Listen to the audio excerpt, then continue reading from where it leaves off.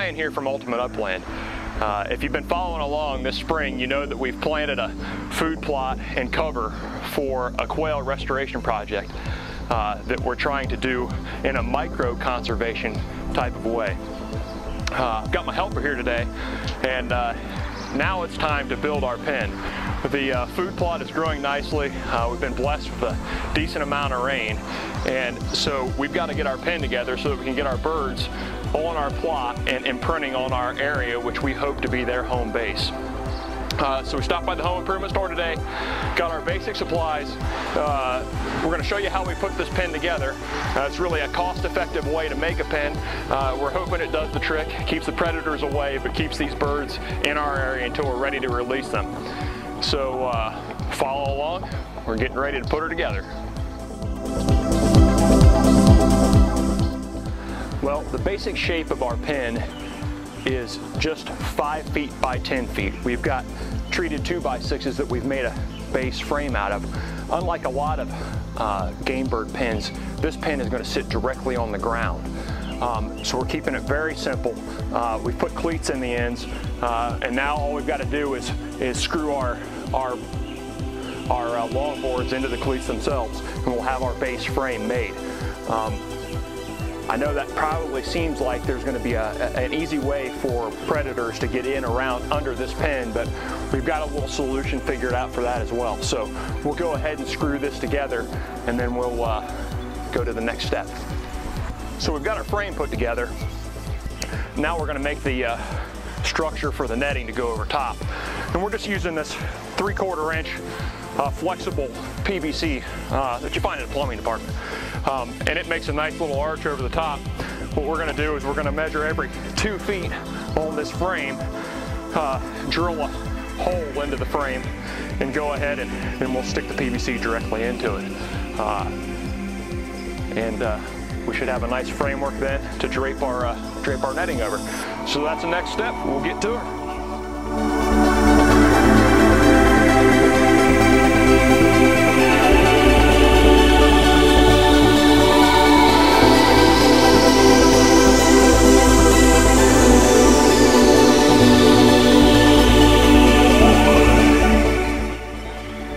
Okay, so we've got our frame, and now Zachary has drilled all our holes and we've got our arches set up. As you can tell, we're not going for rigidity and sturdy arches right now. This pen gets its rigidity from the netting that goes over top. So what we're going to do next is we're going to drill holes around the frame that we can zip tie the netting to, and then we'll zip tie the netting over the top of the arches. So when you have all that zip tied together, that's where your rigidity should come from in the pen. We're not trying to build a pen. Understand that this is a temporary enclosure for these birds. We're going to take it down, and the hope is that we can use it somewhere else next year. So what we want to do is we're not trying to build a rigid, sturdy, permanent pen. We want something that is going to bend but not break. It's going to keep the predators out, the birds in, but it's not going to be something that is permanently anchored to the ground. So that's the theory that we're working on. We've got to drill the holes around the outside now so that we can zip tie the netting. So that's the next step. Okay, so we've got our frame drilled for our zip ties, and now we're just test fitting our net. This is just a nylon net.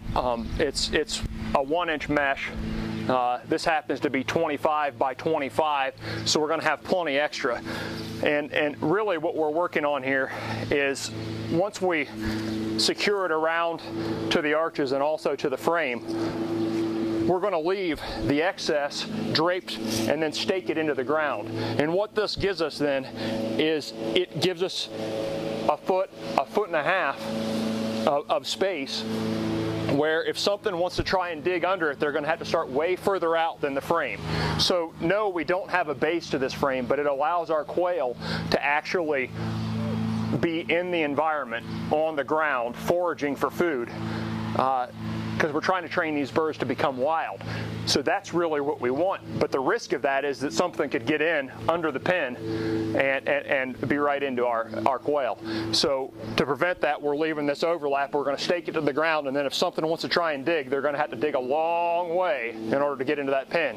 And I've got my little helpers here to really watch to make sure that the predators don't get at these birds. So now that we've got everything kind of set, test fitted, Zachary and I are going to move this up to the food plot. We'll get a look at how that's coming along and show you where we're going to put this.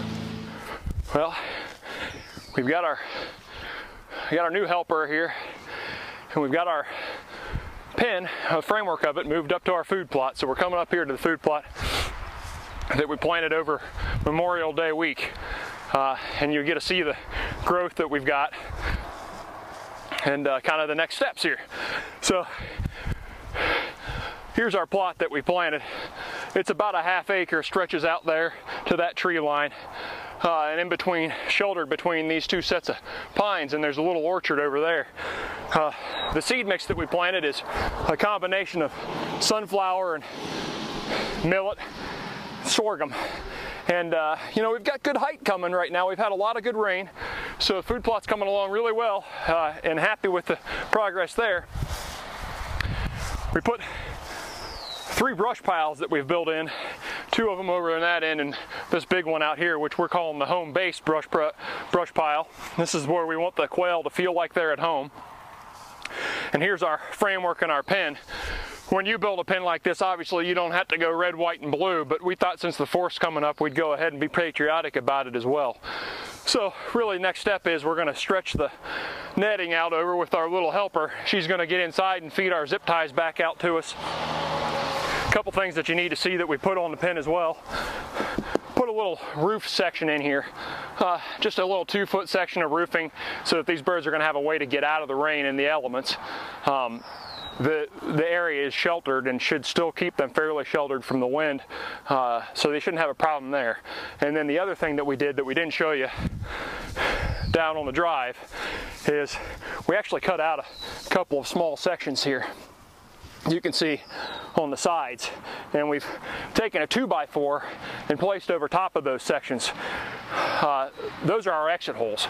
So when these birds get old enough, what we're going to do is we're going to loose one of those screws and open the 2 exit and entry points. We're going to leave this pen here to have a safe place for these birds to go to, but you can see it faces directly here to our thicket. So we're going to build some of this thicket right up against the pen, so that the birds make an easy transition directly from their pen into this thicket, and they'll know that where to go, where to be home. So that's the plan. We've got to cut a little bit of this brush out of the center, so that's the next thing, and then we'll have our little helper help us out with the zip ties and get our netting strung over the top.